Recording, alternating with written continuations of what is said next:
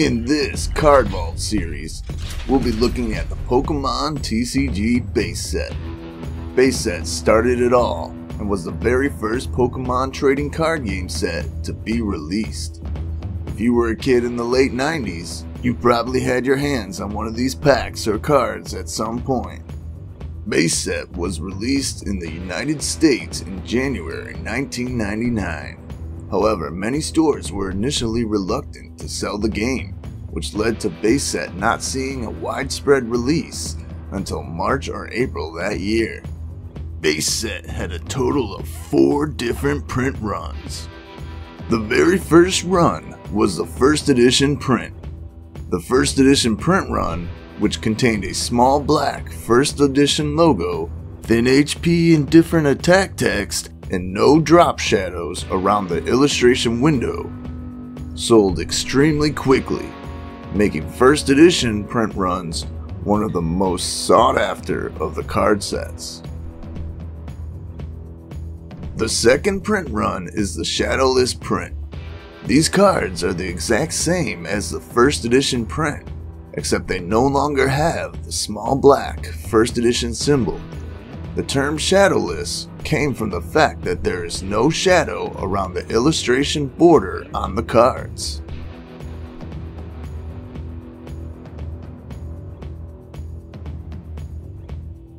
The third print run is the unlimited print.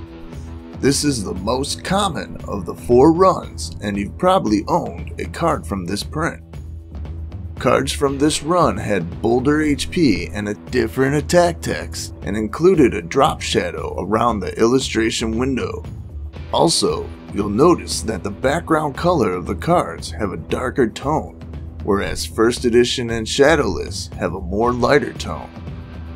The unlimited run also dropped the number 99 in the copyright before the word Nintendo at the bottom of the card, while first edition and shadowless runs have the number 99 included.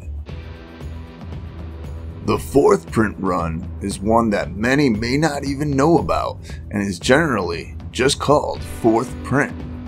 It is quite rare, as this run was released in countries outside of North America, mainly the UK. The cards are very similar to the unlimited run, except the colors on the fourth print cards tend to be brighter, and the copyright date at the bottom before the word Wizards has 1999-2000 instead of just 1999 like all the previous print runs. The Pokemon TCG Base Set consists of 102 cards in all, and in the upcoming episodes of this series, we'll be taking an up-close look at each individual card, starting from the bottom and working our way up to number 1 from the most well-known Base Set Unlimited print run. So what are your thoughts on the Pokemon Base Set, and did you ever own any cards from these runs? Let me know in the comments down below. If you enjoyed this video, please give it a like. And if you'd like to see more, please hit that subscribe button and ring the bell so you can be notified when new videos are live. These simple actions will help to greatly support this channel. If you'd like to help support this channel to grow even more, visit my Patreon page at patreon.com/thenerdrealm, where you can receive exclusive benefits such as early access to videos and more. And if you'd like to get your hands on your own Pokemon cards, visit my web store, trainermerch.com, where we have thousands of Pokemon card singles and codes, and every purchase helps to directly support this channel. Check out these next videos on the screen. Thanks for watching, and as always, keep it nerdy.